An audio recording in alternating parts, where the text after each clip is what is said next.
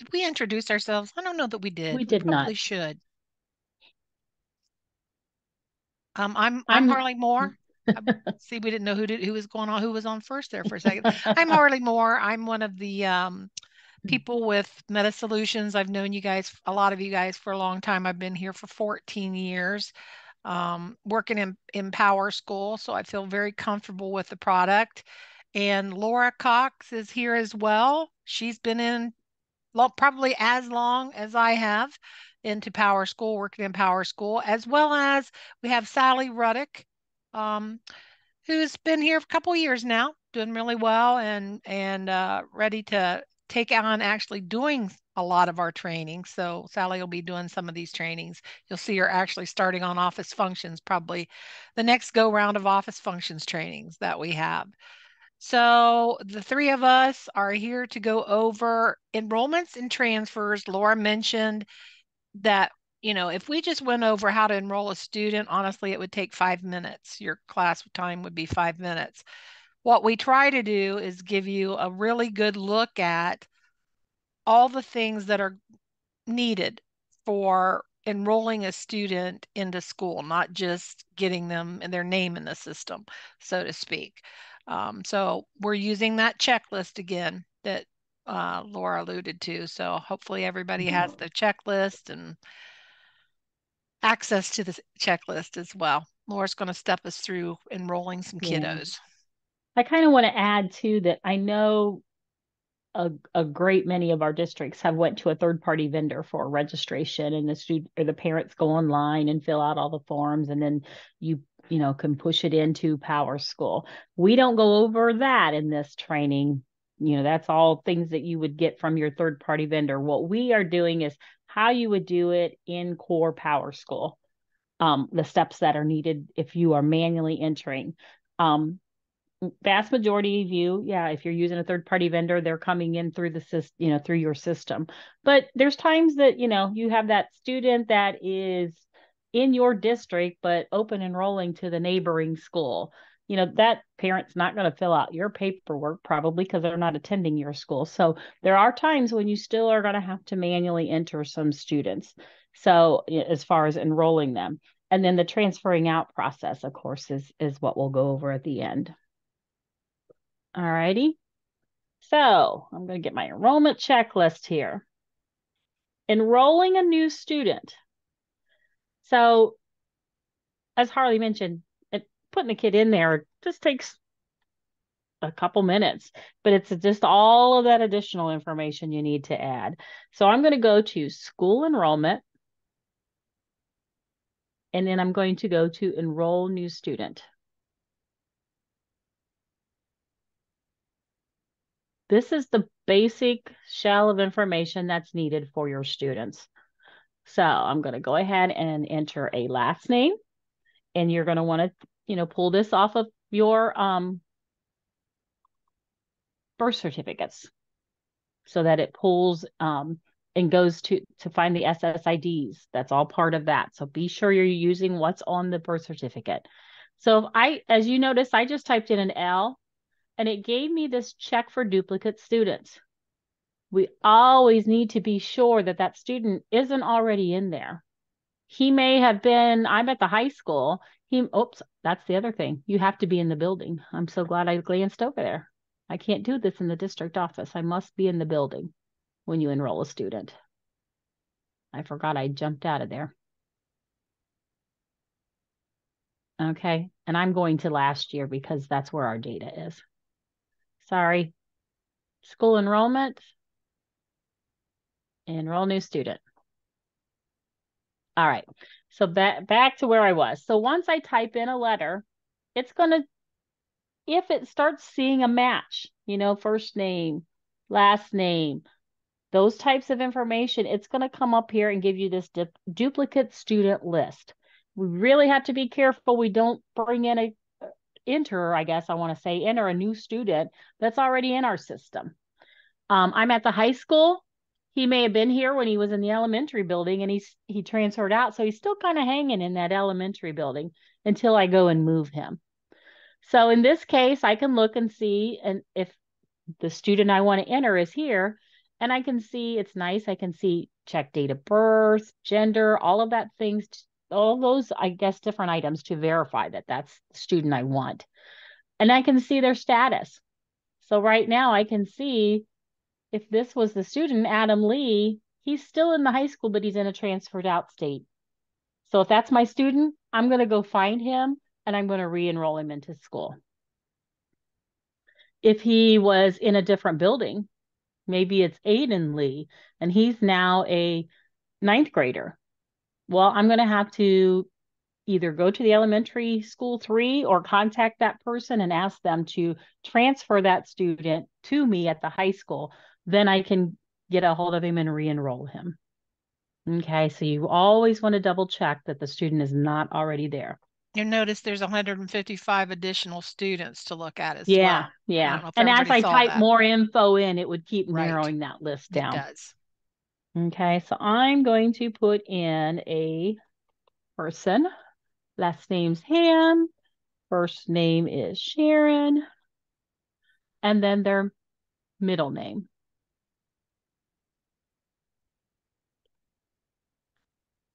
You want all of that information, as I said earlier, that comes from the birth certificate. What goes Date in of there if there's birth. no middle name? Anybody know? Anybody know? What goes in there if there's no middle name? I Asterisk. just leave it blank. Oh, good job. I'm not sure who said There we that, but go. great. Yep. Yep. Asterisk. Okay. Date of birth.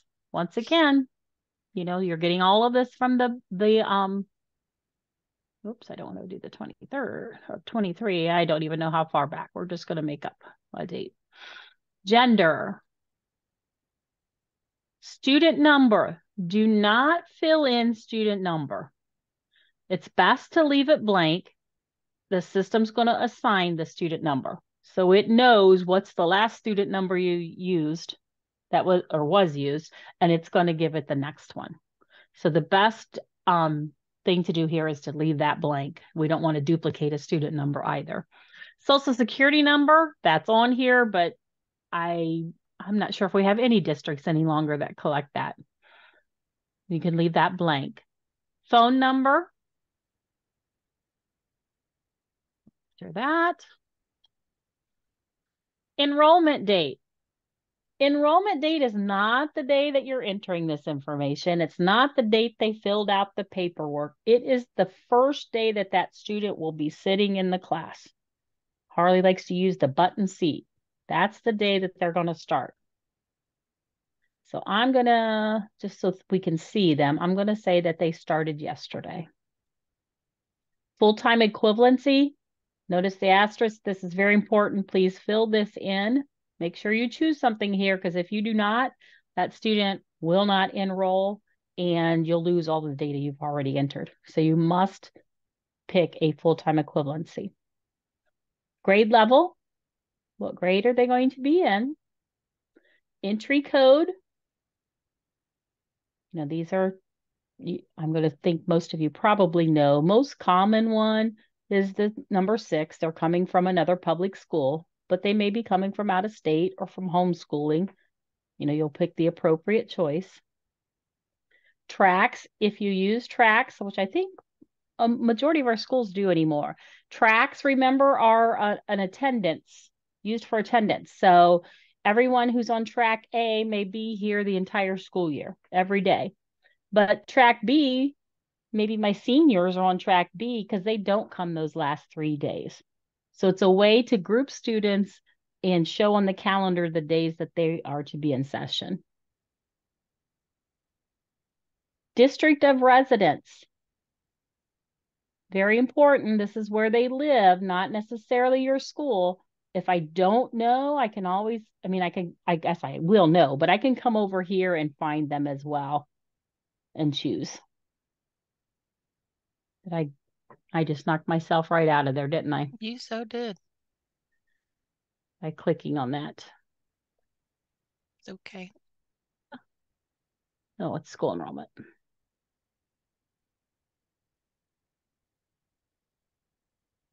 See, if you get knocked off your page, you lose everything. So you want to choose your district district of residence. Oops, I better big fat a capital. So sorry, everyone. I hope you guys are joining. You're welcome to go ahead and enter people yourselves, and you can use your person then to try these different functions that we're going to be doing.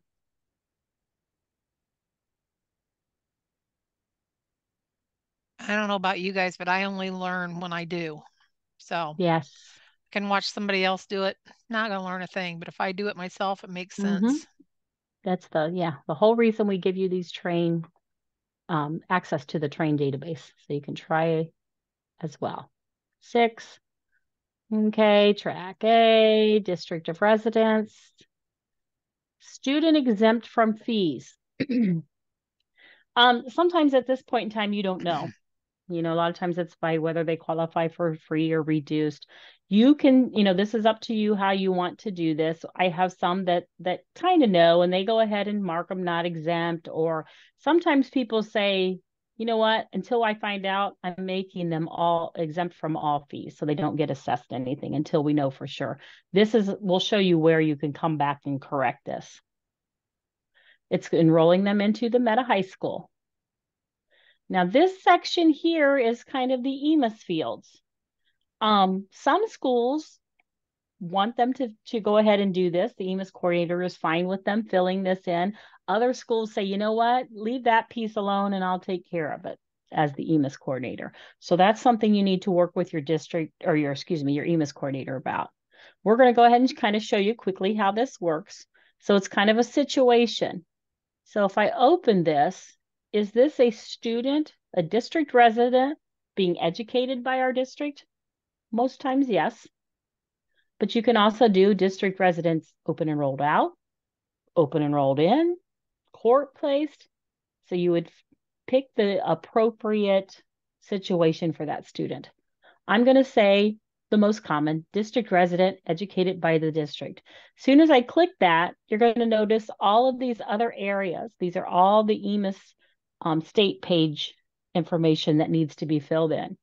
Because I chose district resident educated by the district, it kind of filled in things that person meeting that situation would need filled in. So it's going to put in my district IRN. It's going to put in, most times they're English, but you always can change it. Maybe this one isn't an English student. Okay. I can fix those things if I need to for this individual student. But it's putting in the most common answer for these. Grade 9, because I said grade 9. Attendance pattern, if that's my job, I can go ahead and click on this and fill this in as well. Maybe some of these things, this is where, it's kind of district specific as to which things you should fill in and which things your EMIS coordinator or someone else in your building will fill out.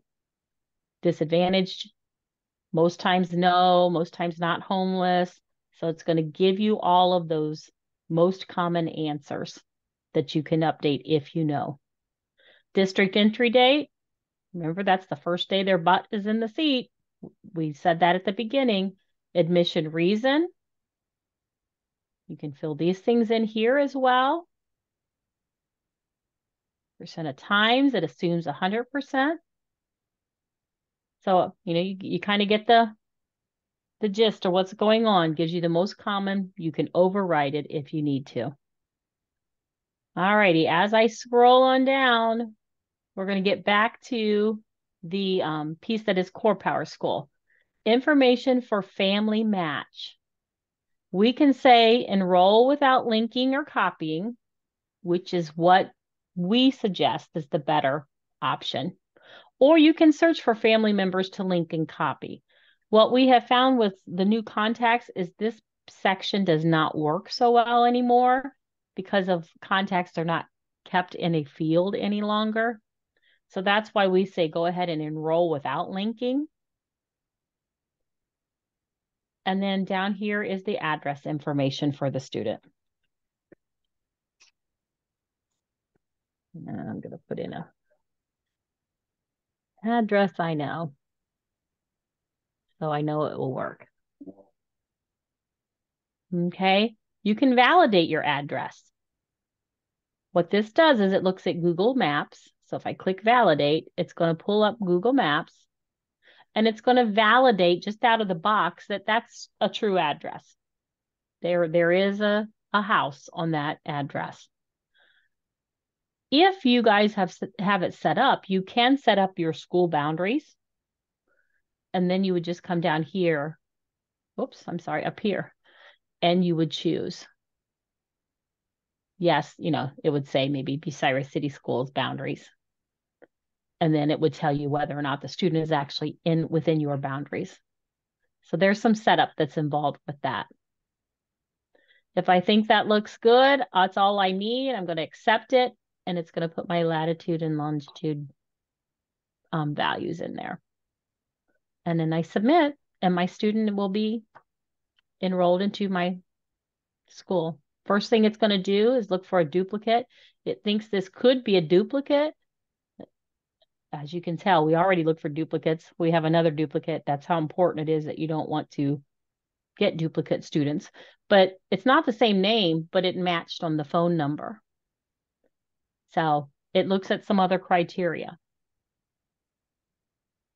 I'm going to say, go ahead and enroll. This is not a duplicate. Confirm.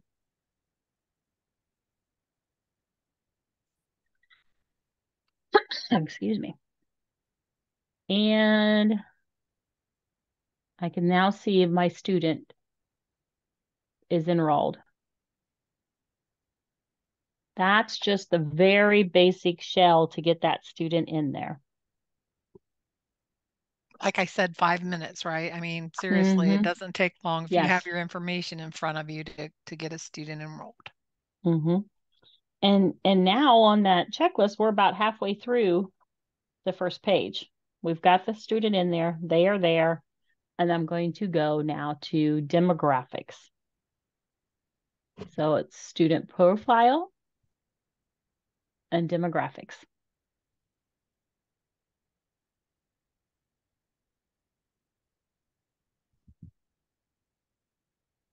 Okay, so here is my person. The things I filled in were, was the name, genders, birth dates, but there's still several things that maybe we didn't fill in. Your district may or may not require all of this information, but is there a suffix? Proof of age, where did I get that? Birth certificate, student status. Well, this is an active resident student. Custody. Do I, keep track of that? Both parents have custody. Who are they living with? Both parents. All of this data on these pages, you just need to scroll through another district specific thing as to what you have on here that you want to collect. Filled in the home phone when we did it, although I had too many fives. There we go. Do I want to enter the student's email? Do I have that yet? I can enter it if I do. Cell phones, personal email, neighborhood, if I'm keeping track of that. Proof of address. What did I use? Maybe a utility bill. I have the street, if there's an apartment. Mailing. It doesn't fill this in automatically because it could be different. It's not going to assume it, but I can check the box if it is the same. Mailing address is the same as the home. I just check the box and it will copy it. If you have anything, you may have some customizations entered in here that your district of information they're collecting. You have your additional information.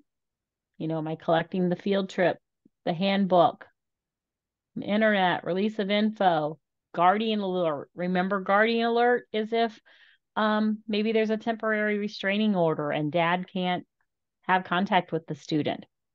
If I would put some information in there, that's going to create that alert up here. And then I could also put an expiration if it was a temporary, maybe it ends today at midnight. Ethnicity, another important area to fill in. This also is needed for EMIS reporting. So I can fill those things in. And student vehicle. This appears, if the student is of age, I can put that information in there as well. And then any notes I have. Okay, so you're going to want to go through your demographics and fill in the appropriate information there.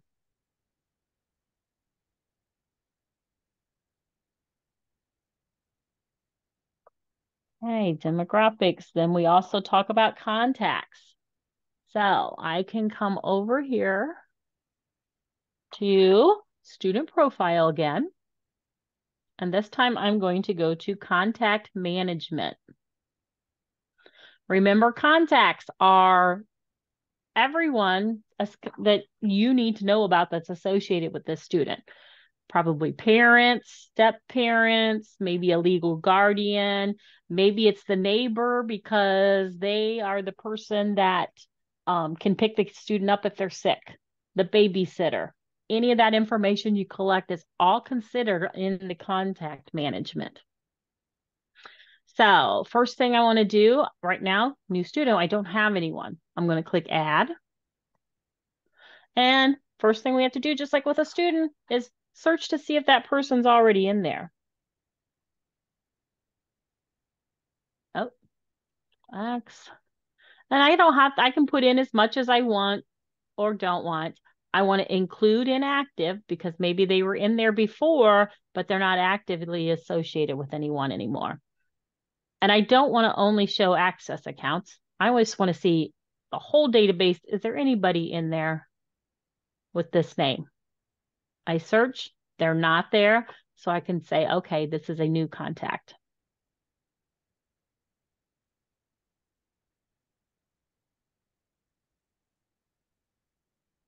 First name, you're just going to enter their demographic information.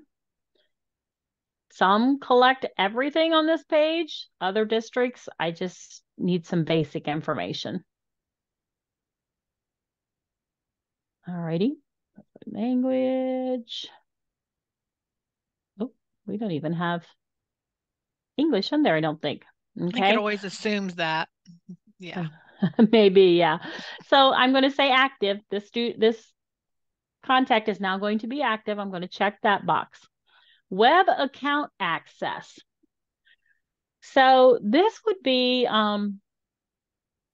if you are going to set up that username and that I guess set up that parent or guardian's access to the portal. Most times schools are not setting that up for the parents. And we kind of recommend because it kind of inherently has some issues if you're setting them up. We find, at least I have always found, that it works better to let the parents set up their own account.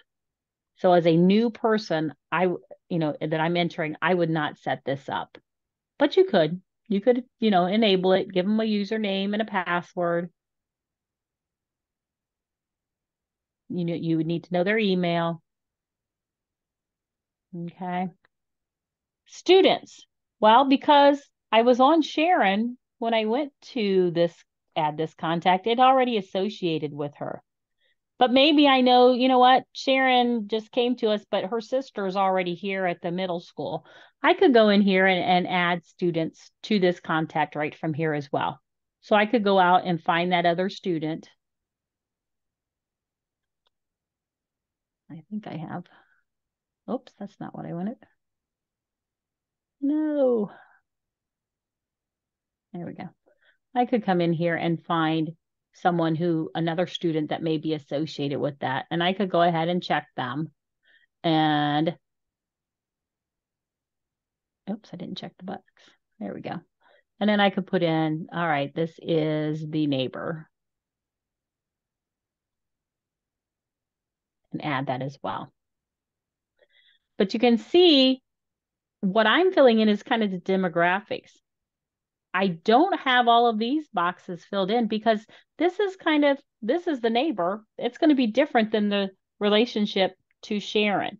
So once you add this person, you have this contact, you have to come over here and go to actions and set up these things. Okay, this started effective yesterday.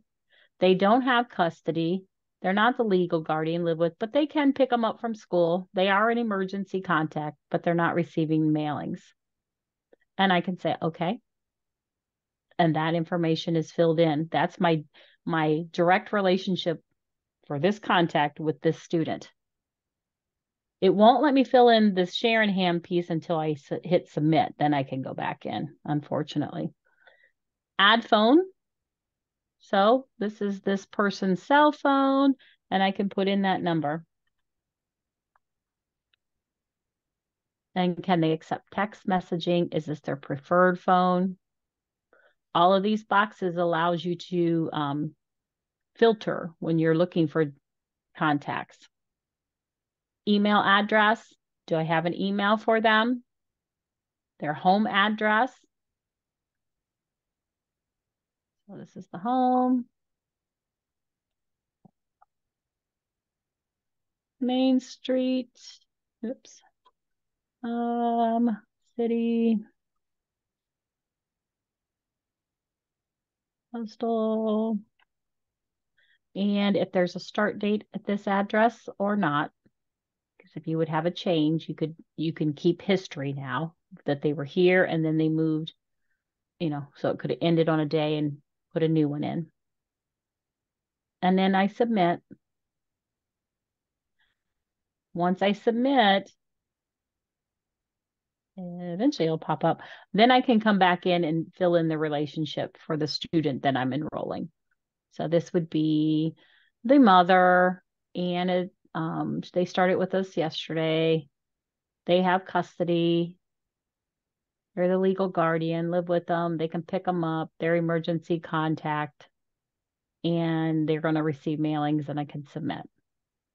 So I have my contact, my relationship with this student and that contact.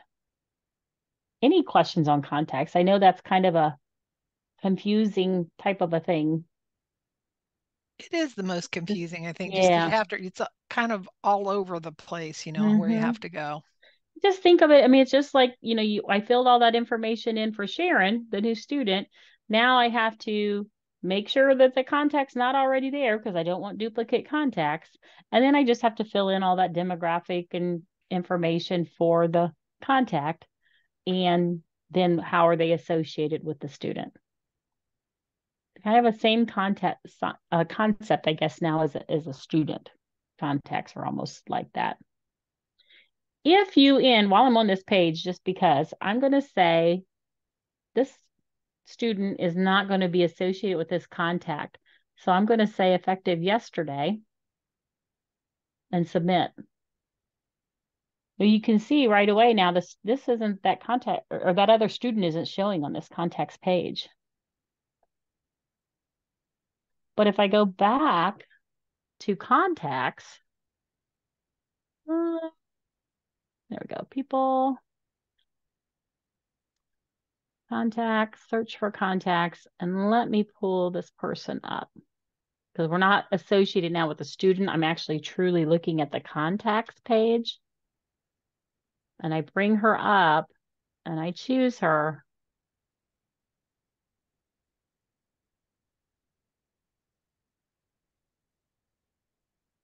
You can see now I only have Sharon associated with me, but you can see I have a +1.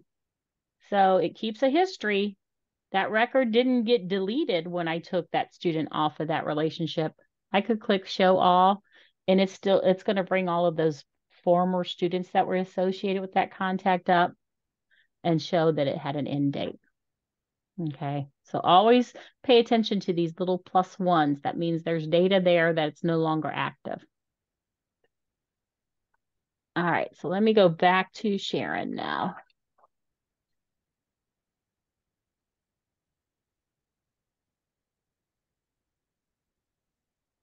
Oh, no, let's go back. She should be still chosen. Nope.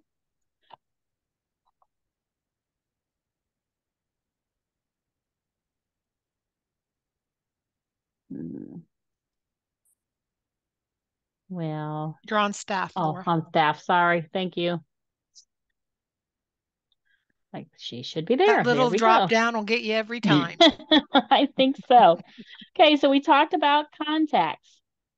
So I'm just going to kind of go down the list of the different areas that you're probably going to want to look at. So contacts, next thing on our list is health. So we're going to go to, I chose my student, go to health, emergency medical contacts.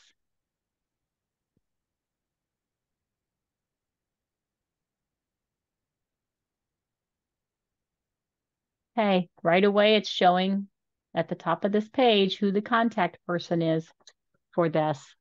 If I need to, I can edit that, any information if I see something's wrong. But the rest of this page, you may or may not have information, medical information. Am I keeping track of consent for treatment? And I could put that information in here. Medical alerts. Is there a medical alert for this student? So maybe they have a peanut allergy. Okay. If I enter information in here, it may or may not have an end date, but it's going to put that alert up here, the medical alert. Do they have any known allergies? Date acknowledged. Do they need an EpiPen? Yep, she uses an EpiPen for this. I could put allergies down here as well. This does not create that red medical, what's it called? I start to say Medusa, but that's not Medusa. It's a caduceus, Uh, isn't it, or something like that? yeah. Caduceus. So they have a peanut allergy treatment. I can, put as much as I need in here. Any food allergies, any reactions. If I want to keep track of the physician, primary physician, all of that information. Some of you pull that in because you're collecting it through your third-party vendor. Is there any special medical considerations? Is there any medications associated with this student? Is there any notes that the nurses wants to add, or have I added any custom fields down here as well as a district? Some of this stuff you're going to see other places like on the health pages and that, but this emergency medical and context page was kind of designed as a quick, oh, the student fell on the playground, we need to call an ambulance. I can quickly go to this, see who the contacts are and their numbers to who to contact. I could print this out, send it with the, ambulance, those types of things. That's why this was also, I think, created to make it easier for you in an emergency situation too. Okay, so that's your health information. We have one because we didn't know what to call it. Apparently, it's under more. Some more pages here. Custom pages. If you have created custom pages, you may have to fill these in. These are definitely district specific. Your district can create their own pages to keep track of data. So there may be information you have to fill in here for your new students. I'm going to see, what is their health custom screen?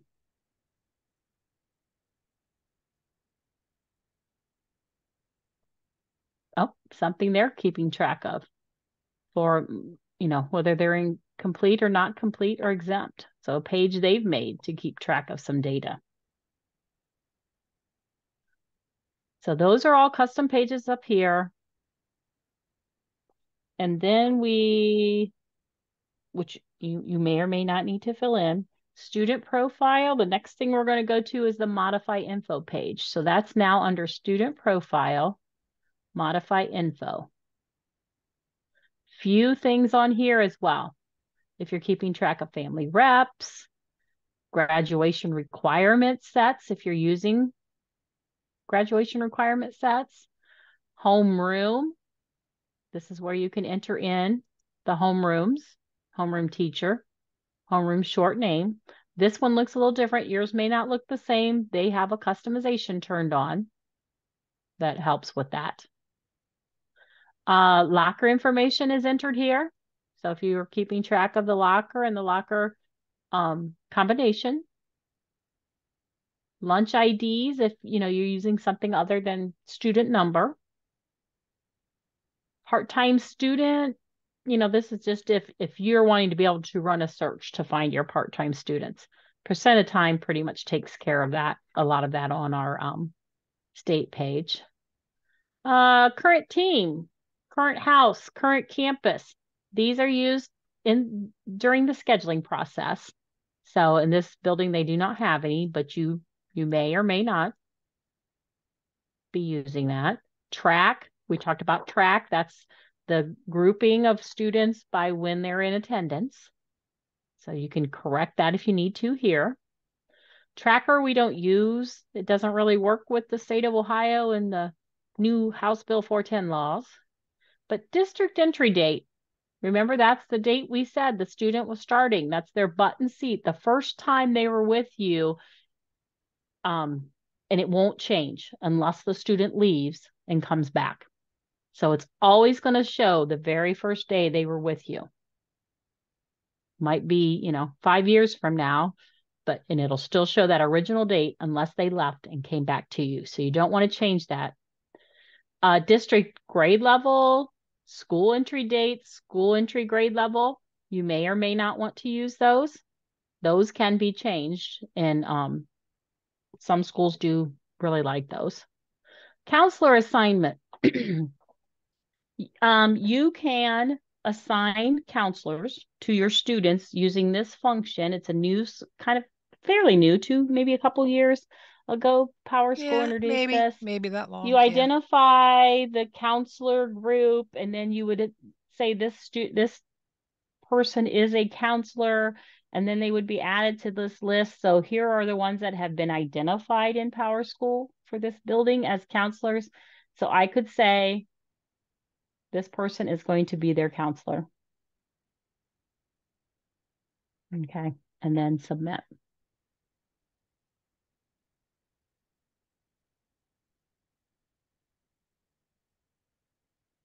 All righty, so let me find where I left off. Now we're on, that's my modify info page. I can go back to school profile. We have the other info page, which houses other info. So Yeah, those two this, pages are just kind of, I call them the generic two pages, right? The other yeah, info and the modify info. right. So, yep. Um, PowerSchools, remember, used all over the world. Okay. Many states report some of their EMIS information through these pages. Ohio's not. We've created our own Ohio pages, but things that are kind of related, like primary language code, it will show you what you have filled in on the EMIS page here. If they're homeless, those types of things, it will pull some of that information. The information on here that most of our districts may use is this one here, exclude from class rank. If I have students, maybe a foreign exchange student that I don't want to include when I run class rank, if I check this box, they'll be excluded and not included in those numbers. I think Harley uses the example. We have some schools that have some criteria that, excuse me, a brand new student can't come in and, be included in class rank right away. They have to be in our school for, the first semester or something like that before they can start being included in the class rank. So some schools, will use it for that. But this is where you can do that. Any student you don't want included, mark them here. Fee exemption status. Remember when we registered the student, entered them in, we put down exempted from all fees. Well, I got the documentation back, the paperwork, and yes, they are going to be assessed. I can come here to this other info page and change that to they are not exempt. Excuse me. Okay. Other text. This is where a lot of alerts appear as well. Excuse me. Other alert text. This adds more alerts up here within dates. This is just used for other, whatever your district wants to use it for. We have some report card information on here. If the student's going to be promoted into what grade level. So you can fix these things here. Harley, you want to Talk. It I'm sounds kind of, like we've both been going I'm on with about to bad die. cold or some kind of stuff going on. So here's that for the meta report card. Here's where you can put down whether they were promoted, what their retention status is, the indicator, the retained promoted status, there's placed, continuing, all kinds of things that you can actually put in here. I can also do not display the promotion indicator. Maybe the rest of the year I don't want it to show up, right? So I could check that and make sure that's in there. There's ways to do this in mass too, by the way. I'm just mentioning this for this particular student. And then maybe I want some message. Do I want a message to appear, display a message for that hidden report card, something that you want people to know on there? The rest of it really deals with, and we get asked this a lot. Here's where a lot of your information, if you're using same goal for as your IEP for your IEPs, so you'll see like that same goal maybe alert, some information in there. Here's an Ohio EMIS alert. So a lot of times your EMIS coordinator will use this to place some kind of alert that she wants to appear for EMIS purposes. Maybe some kind of information she needs to enter or something. I don't know, whatever they want to use it for. And then, of course, if you are using the attendance, that chair icon for your attendance alert, you want to put something in, maybe the student's really close to meeting there or has met or is over their House Bill 410 hours, and you don't want to just put information on the House Bill 410 pages, you also want an alert for attendance or whatever else you're going to use that attendance alert for. And make sure when you're using for this one, the expiration date, we should say that with any of the alerts that have expiration dates, they do expire as of midnight on that date. So if you put today 10/12 is the expiration date for the attendance alert, it will expire tonight at midnight. And then if you have if you have filled out your at-risk tiles, so if you've went in and filled out all the information for at risk, whether that's at risk of grades, at risk of attendance, whatever you've done the at risk of not graduating, whatever you filled those out. Once you have those out, if you want an alert of some kind to also filter, at risk of graduating, not graduating, that sort of thing, you can do so. Just a few additional alerts that you can fill out.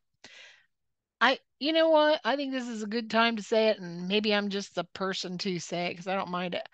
I want to tell you guys something. Sometimes when I get into your databases, you have so many alerts now that it's hard to pay attention to any one of them because you have too many of them.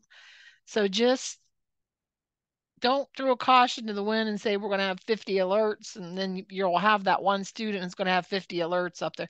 Just make sure that you're really being cautious and cognizant of how many alerts students have set because at some point people quit paying attention to the alerts. Okay. All right. Fee transactions. Right. Is that where we're at next? Yes.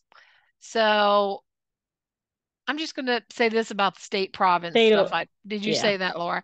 No, I So just gonna say that's next on our checklist. the stuff that's, set for the state page is probably not always the person doing the enrollments, right? But somebody does have to go in um, and make sure that for EMIS, you're doing the right things for EMIS. EMIS is getting set up. And usually EMIS people are very picky, and I don't blame them because they have to do the state reporting about what's getting set up on the EMIS record.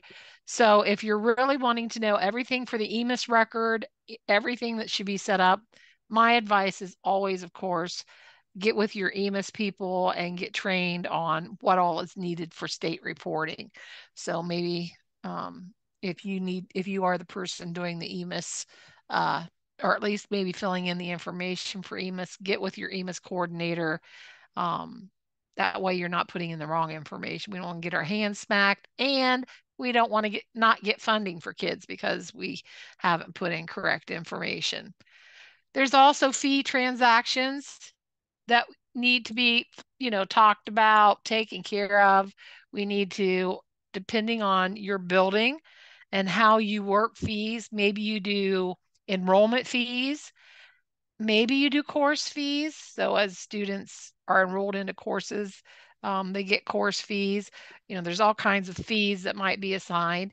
Make sure that you have an understanding of who in the building takes care of fees and gets fees applied to your student and for what are they're getting applied, especially if you're somebody new to enrollments who is also going to be taking care of the fee for that new student.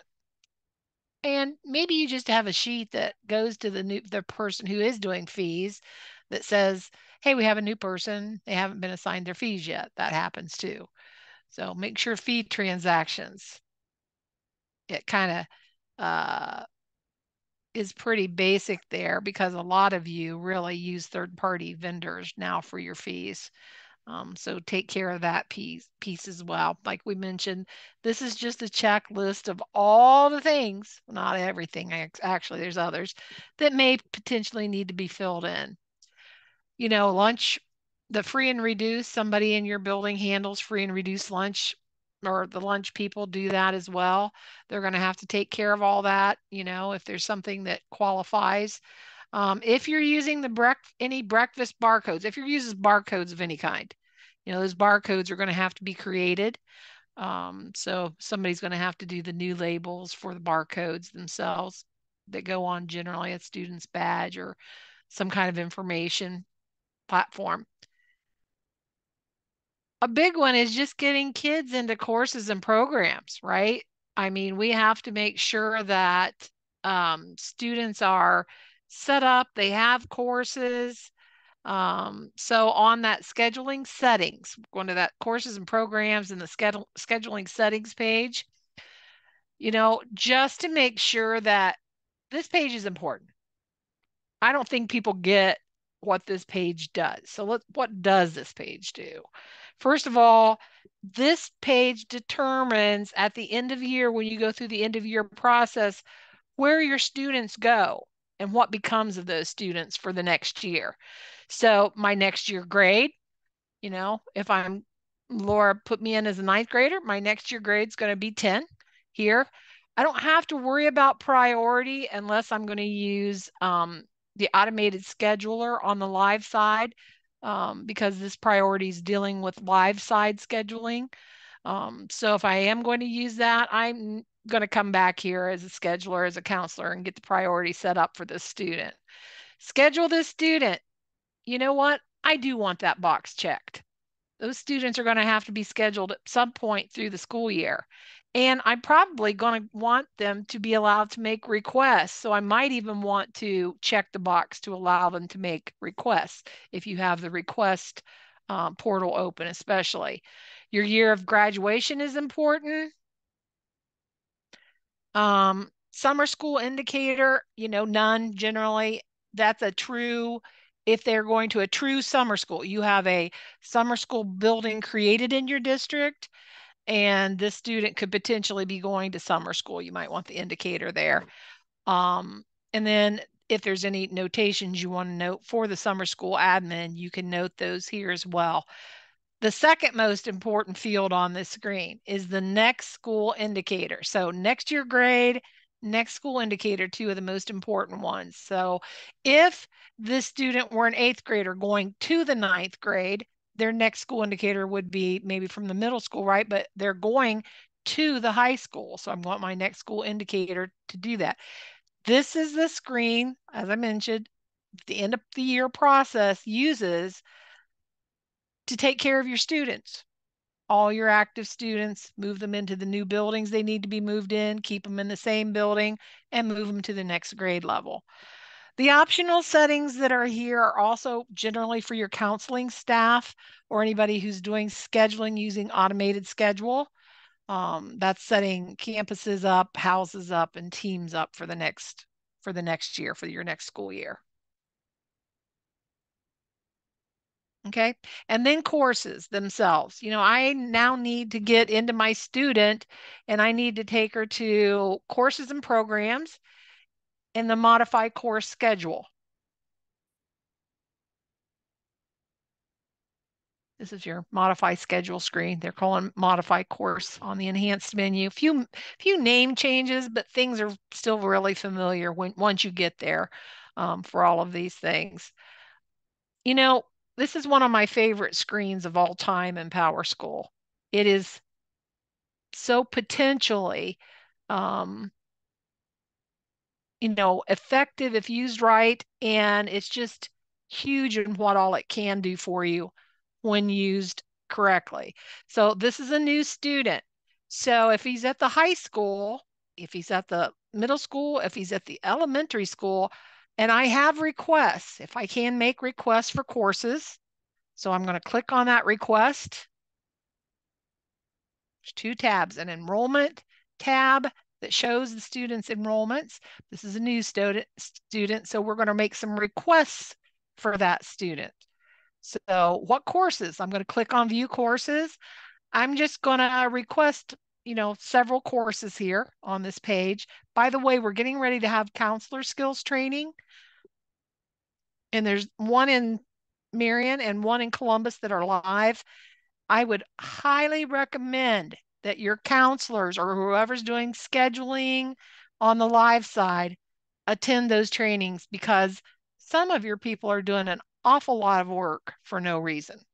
They're doing a lot of work. They're working hard instead of working smart. And this screen does so much. So Laura's just gone through, you'll have to pardon us. I think she's just given us a group of stuff so that we're taking some things. We really go into a lot more depth with this screen during counselor skills training. So here's our list of what we would like this student to take. That was very easy to do. It took a couple of minutes. Then we're going to click back to the enrollments. And we're going to use the automated schedule screen. It uses those courses that we just requested. So we're going to use automated schedule. You want to make sure that, we're doing the right thing for dates and that sort of thing. And, I don't even know that we really looked at that on there. But remember, Laura and I, We're in last year data, so yeah, that's why it's not letting it work. yeah. So once I click on that automatically schedule the student, it is going to just take those courses. It takes all of that guesswork about whose courses are overfilled, who has the most courses, what the student needs. It's really Filling every period. it is. It's really taking a look at things for you and filling every period of the day in the student's schedule by clicking on automated schedule. Um, I would love it if even if you guys want to attend, if you're not a counselor and you're like, I need to know that. I need to know how all that screen works. Please attend those sessions, because of course we'll be in a current year and be working on that. So we want to make sure you Mm-hmm. come. So that would be how to quite easily schedule a student into courses. There's still the old way. You could still just manually schedule them course by course, or schedule them into, hopefully you're their homeroom at an elementary, right? And maybe you have dependent sections, so they get scheduled into homeroom and it schedules them into everything else. So that's the reason you want dependent sections set up. So Laura clicked on manually schedule for this particular student, and we're now looking at the manually schedule student screen. What it does is actually takes a look at everything that's available to the student. What does he already have scheduled? What did I have the student into? And honestly, one of the best here is what sections are full? What can I not get this student into? It's going to appear in red. If there are multiple sections, it lets you know that there's multiple sections. The little numbers that appear out to the left of the boxes on manually schedule are the multiple sections. Now, it's going to recommend one first. So the one you put it into, when you click the box, you don't always get the choice of which of those two. What it's going to do is say, uh, maybe I have my max enrollment set at 25, and it's going to see that Mr. Jones only has 15 kids, but Miss Smith has 20 kids in her class. So it's going to try to put them in the least filled. It's very intuitive and tries to do the best thing for the teachers as well as the students. You can override it manually if you need to, if you don't want it to go into that section as well. But that's honestly one of the best screens in PowerSchool now for those who have to do scheduling on the live side. Just remember your dates. Remember those darn dates because really easy to get people enrolled in the wrong button seat date, as well as if I need to drop courses for any reason, it's really um, a thought process, right? As to what date I want to transfer them out of that course or drop that course. Remember, it's not their last day in the course, it's the day after the last day in the course because you still want them to get grades for that last day, that last day.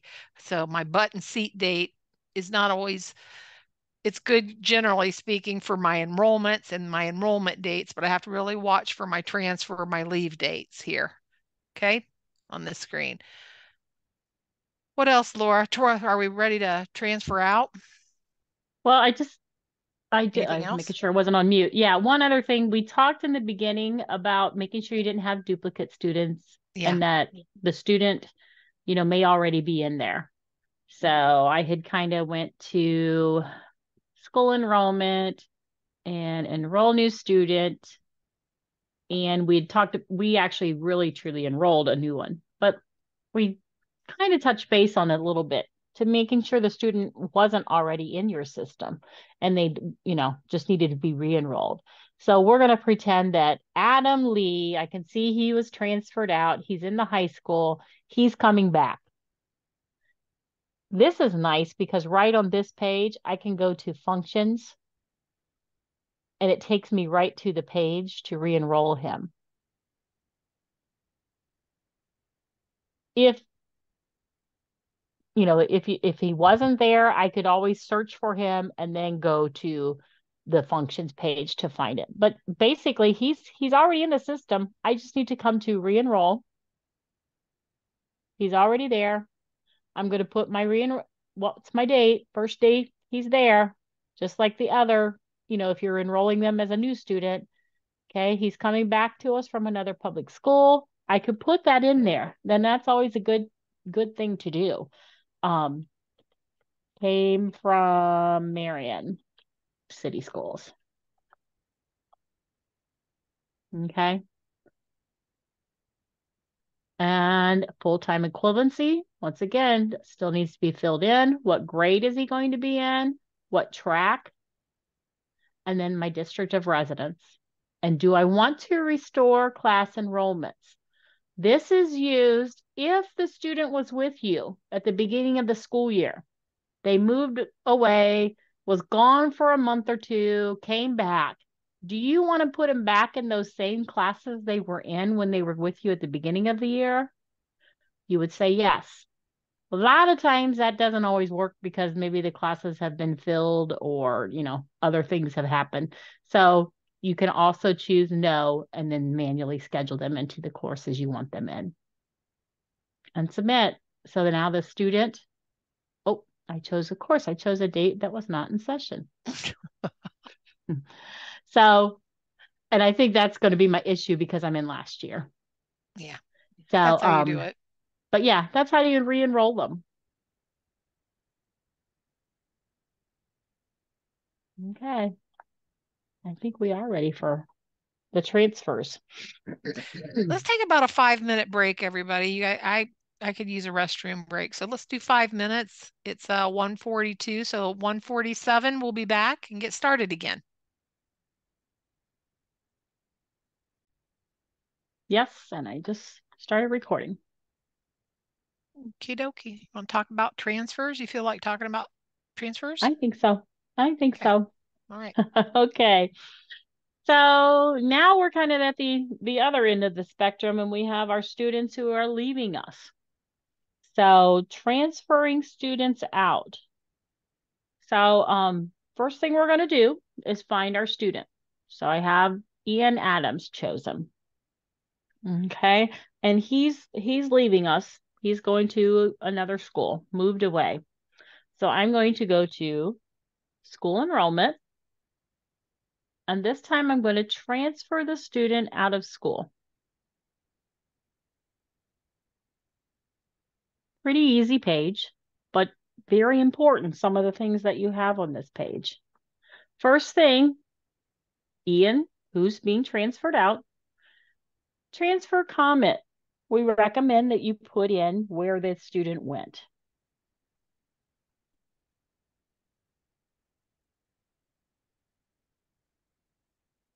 I can type right there. Move to Marion. And you can put in more information, you know, if you want to put the actual school and the address or any of that information. It's always good to just kind of put those entry and transfer out comments because of the history. When you go back, you can kind of see what they did. They went here, then they came back, and those types of things. Date of transfer, really important, should be the day after the student's last day in class. Dates drive so much in PowerSchool, and it's important that you put the proper dates in. So if the student is leaving us today, he was in class yesterday, I need to make sure he was still active yesterday. So I'm not going to put yesterday's date in PowerSchool. He was there. He needed the teacher to be able to enter assignments. The teacher needed to take attendance. So I wouldn't put that day. Today was the day he's no longer with us. So it was the day after the last day of class. He was there on the 11th in class. He's not there today on the 12th. So that's the day I would put in there. The day after their last day in class. In this one, because we're using last year, I'm going to put in a date from last year, just so we get some proper data. Okay. Date of transfer for this student was actually last year, May 1st. Exit code. Okay, so most times it's a 41. They're going to another high school district, but not always. You know, you'll need to know what your exit code is. And do I want to transfer him out of programs? Most times we don't recommend that, especially if it's special ed, because if they come back, you don't want that program to have been ended. But you can, you know, it's up to you. Withdrawn to IRN, an important state field. If they're moving to another district, you have to report what district they're going to. Well, I don't know what Marion's IRN is. I can do district list and I can search for it. So it's Marion City is where he's going. So I just choose it and it fills it in for me. Check here if students intend to enroll in school during the next year. Do not check that box. If I check that box and this student had made requests for next year, it's going to leave those requests and it's going to schedule that student into those courses next year, even though they're not coming back. If they're coming back, it's better just to go back in and re-enter their requests if they happen to come back. So this just causes a lot of problems when people check that box. Harley, you want to add anything to that? No, I think that's good. You did good. Yeah. So this is the piece that we have so many people miss. So if I put down 5-1-23, this little yellow box down here is so important and it will save you a lot of headaches. This says, notice there are 2 attendance records for the current student listed below and the number of records per date. Okay, so Johnny left on 5-1, but he didn't tell us, or who, Ian, he didn't tell us he was leaving. So the teacher started marking him absent. We were marking him absent for daily attendance. And then we found out from Marion that he came to them. So we have this attendance sitting out there. And I know you all have been around a while have experienced this where it won't let you withdraw a student because they have attendance records and you don't want to orphan it. Pay attention down here. It says there's records. I can check this box and it will delete those and allow me to withdraw this student. Oh I my can't gosh, tell I you hope how. every last one of you were listening to Yes. that because that will save yourself so much time. Oh, yes. We get so many cases where people are not checking that box and it won't let me withdraw that student. Right? Or even worse, if you notice, we didn't withdraw him from his classes. This process takes care of that.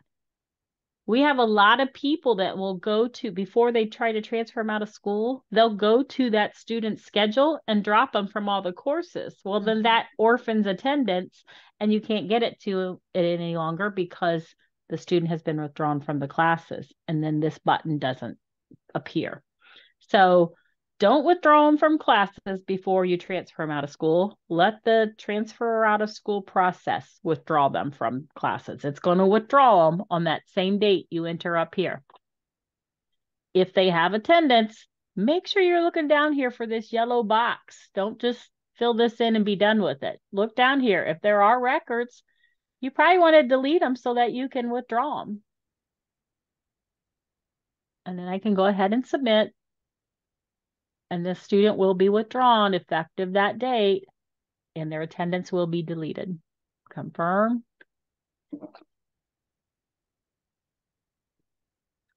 And the student is transferred out.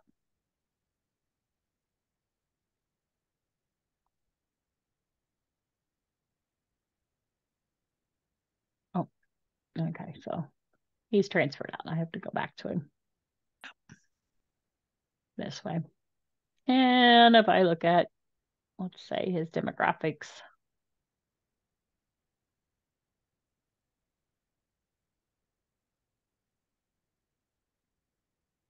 some of you have this up here, so I can see that now he is transferred out.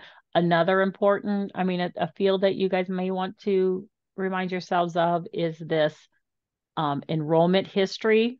In the enhanced version, it's called enrollment history, but we kind of know and love it as transfer info.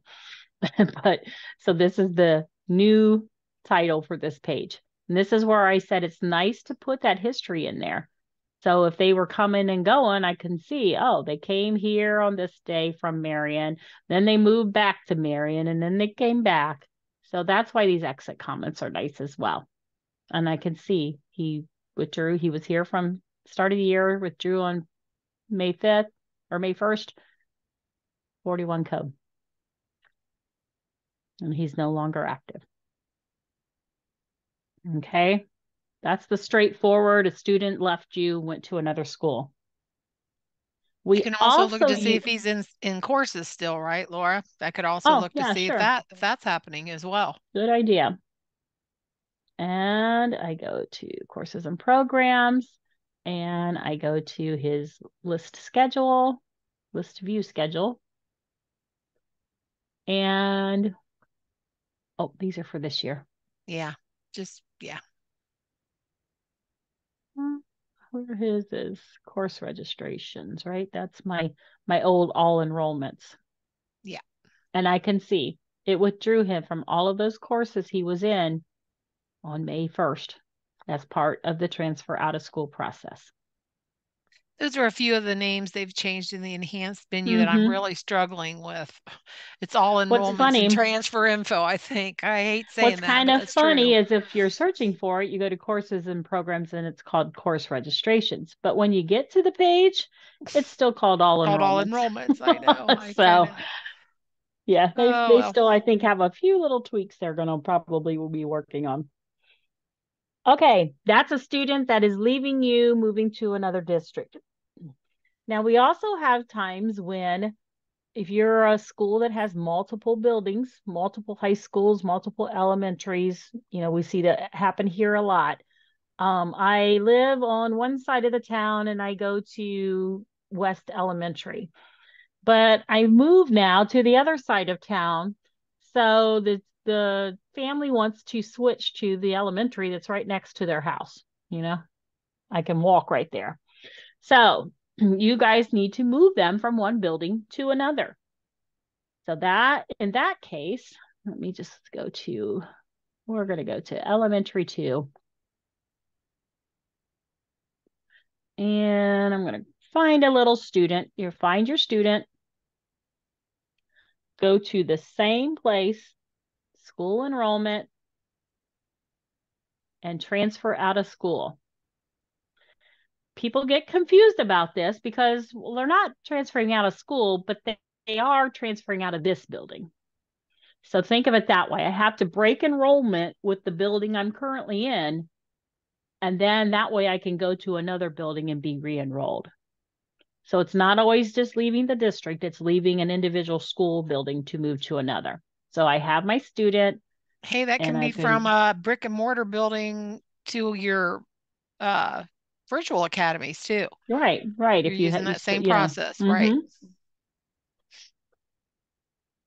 Elementary, she's moving to elementary 4. Okay, what date? Once again, it's the last day after their or it's the day after their last day in class. Okay, anytime you're withdrawing a student, dropping them from a class, when they're leaving those things, it's the day after their last day in class. So it is today. She was in class yesterday. Starting today, she's going to be at the other elementary. Exit code in this situation, because she's not leaving our district, she's staying within our district, just moving within it. We're going to use this one. Not applicable, default student, did not withdraw and was not truant.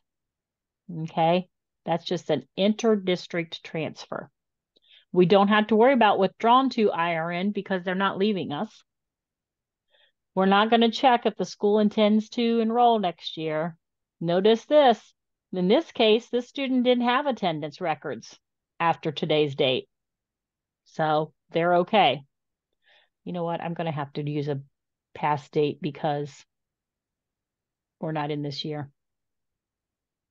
So I'm going to say on the 16th God love using and the trainings submit. databases sometimes. I know.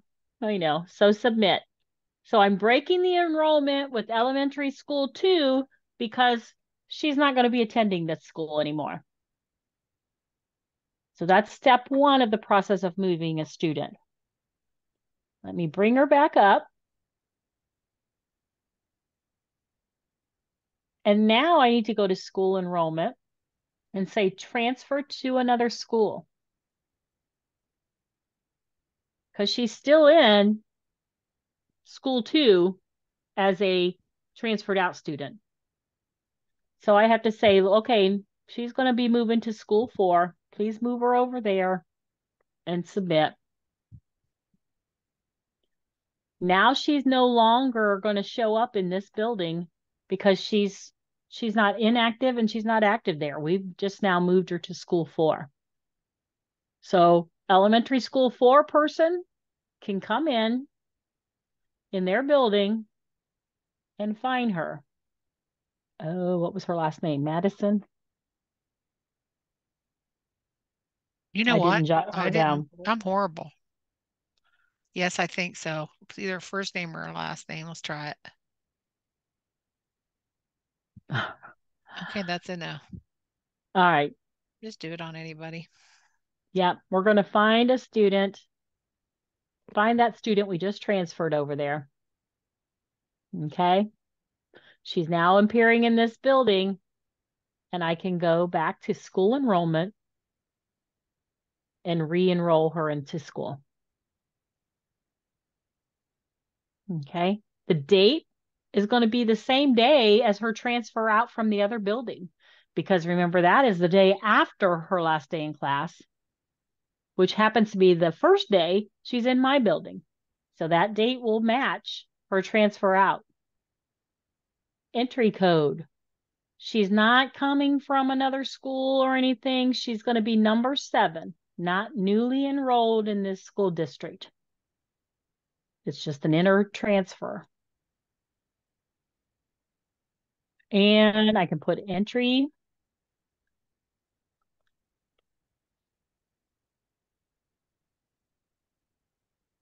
and my full-time equivalency. What grade level is she going to be in? What track? What's her district of residence? And no, I don't want to restore class enrollments because she wasn't there before. And submit. And now she's now active in this building. And I'm going to go through kind of that same checklist as a new student because I may have things I need to fix. I might have to fix her address. I might have to, but most of it probably is going to be pretty accurate, probably the same contacts, but I'm going to have to enroll her into classes, so it's some of those things you're going to have to revisit when you re-enroll a student, even when they're moving from one school to another. Just maybe a little advice here when you're dealing with enrollments and transfers and all this and all that piece is that a lot of you are having to go in and archive many, many students because that's the new process, to archive those duplicate students. And that's ridiculous when honestly, if someone, whoever that person is, was following the correct steps to do your transfers and to do your enrollment. So I think Mm-hmm. that's just critical that you're checking to make sure there's not always already duplicate students in the building and that you're doing the correct, especially transfer out process, more Mm-hmm. importantly. Yeah. And you And notice we had a couple different reminders where it searched to see if there was a duplicate. it did. So, Let's talk about remote enrollment too, Laura, okay, since we're kind of on one sure. of those kiddos.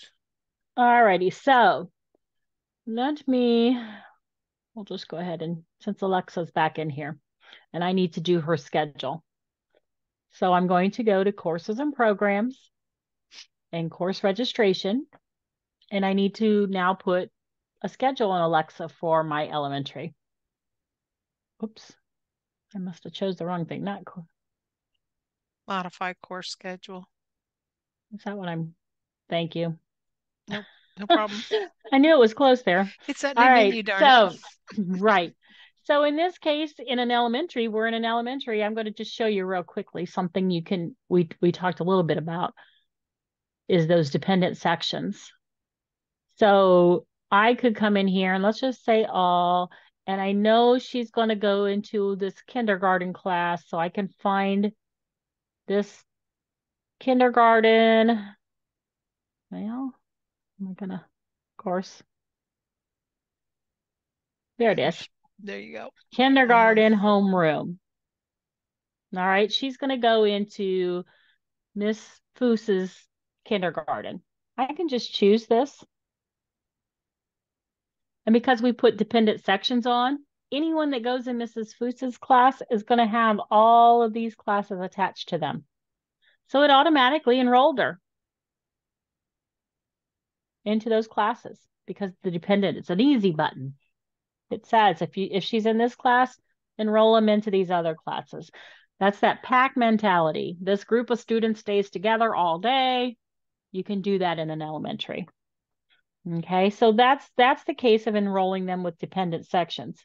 But we were talking about remote enrolling a student. So maybe she's going to the middle school.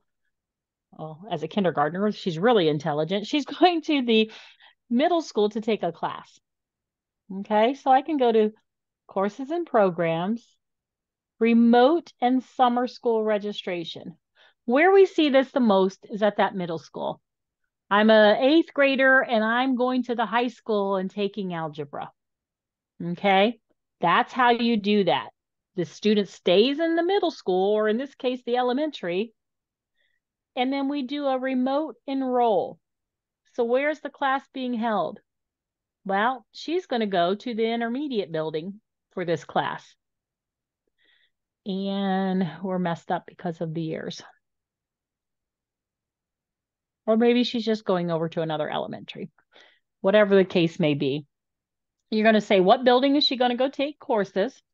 I can type in that course name and choose it. She's going to go first grade math over there. And then if there were sections, it would show the sections and you would choose which section she will be attending and what date is she starting. Okay. And submit. And it's going to keep her in her building, her original building, but she's now going to have a class that's being held at another building showing up on her schedule. And she'll be on that teacher at that other building's list where they can do attendance, they can do assignments and grading. Like I said, we see this a lot at middle schools going to the high school. But we've seen elementary now going to the high Oh school yeah. and middle school too to take Mm-hmm. algebra and all different kinds of math courses. Yeah. So, yep, still Well, doing and remote. I just recently helped a school that they have their honors accelerated elementary all in one building in the afternoon. So, their students at the one elementary, but then they go over to the other building in the afternoon to take that accelerated math or type of a thing. So I am seeing this more. Yeah, Okay, so we I have a think it's good, question. especially when you're right when you're storing grades because it does store, it shows the other grade on the report card, does all of that. So just kind of a good way to work that. Okay, so we I have didn't a see a question. question. Hmm. She asked, Stephanie asked, why is the transfer out of school screen different if you do it from the start page? Is that function primarily to be used for those scheduled auto transfers? It can be used Um, for both. It's just it does look mhm. different, Stephanie. It always has. I've always complained about it because of that. I think people get confused when they go and they pick their students and then they go down to the function menu and try to transfer them out or try to, do anything from that page. It does look a little different. It does give you a different option too of being able to just to move them right on It that day to it the, does.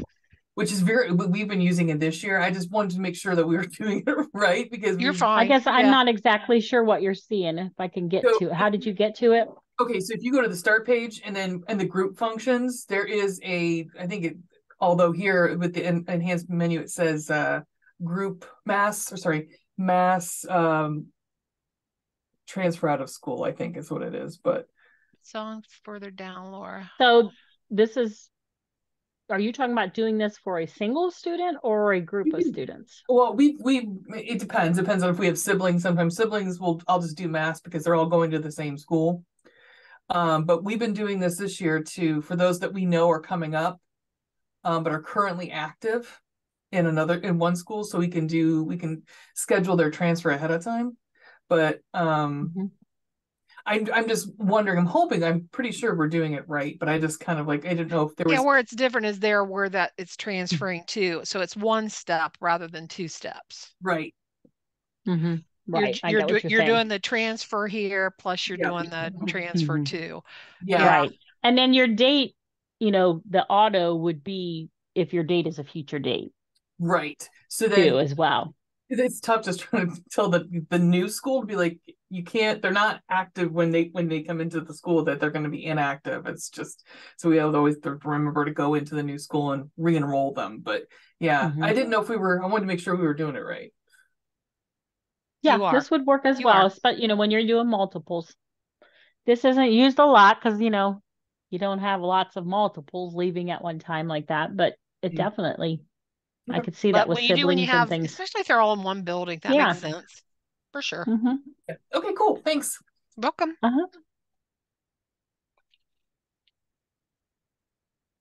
All righty. Anything else? Great question.